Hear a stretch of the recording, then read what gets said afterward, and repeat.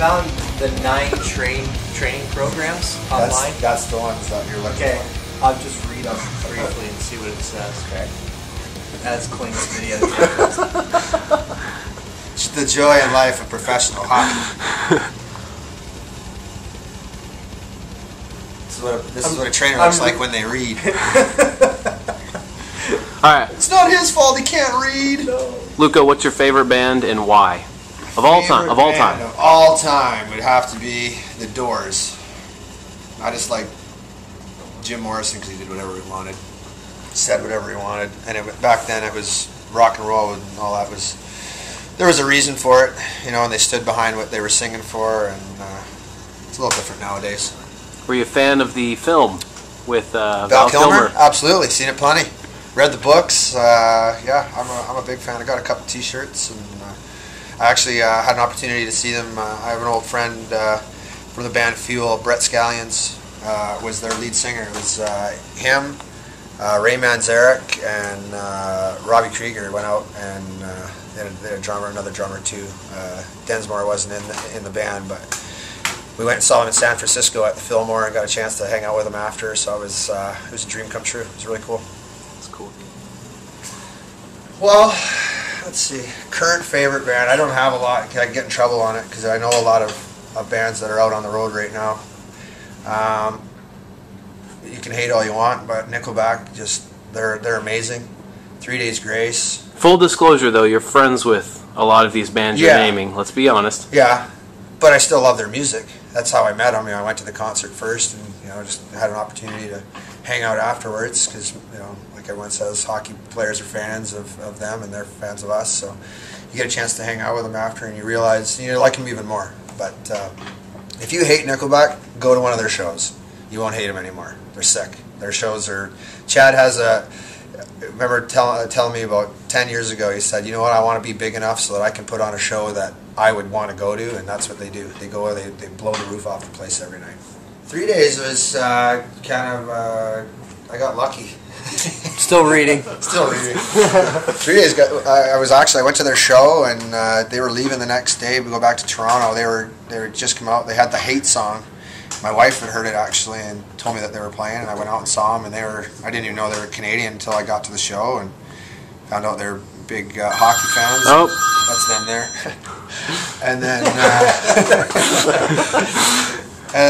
we went to the show. We started hanging out, and we had a house in Dallas that kind of was a crossroads for a lot of bands. They'd come and play shows there, and while they were in town, instead of getting a hotel room, we had a bunk room upstairs, and we'd tell them to park the buses in front. And they kind of lived with us for about 2-3 weeks during the lockout, and became really close, and we've just been friends ever since.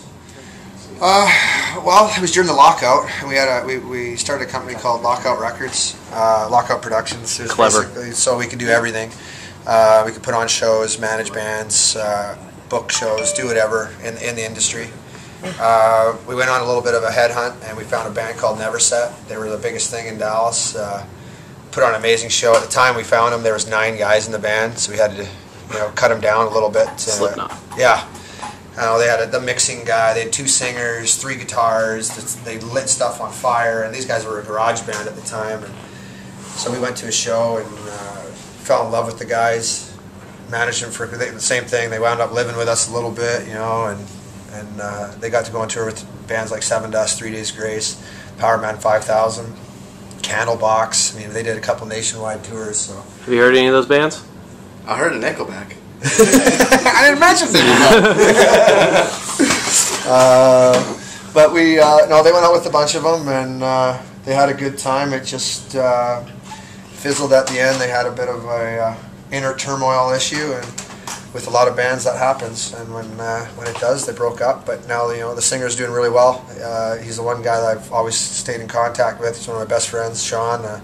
He works for 3 Days Grace now, and other bands. Din Productions, which is a production company that does promotions throughout Texas. Hopefully we can get some of their shows in here pretty soon.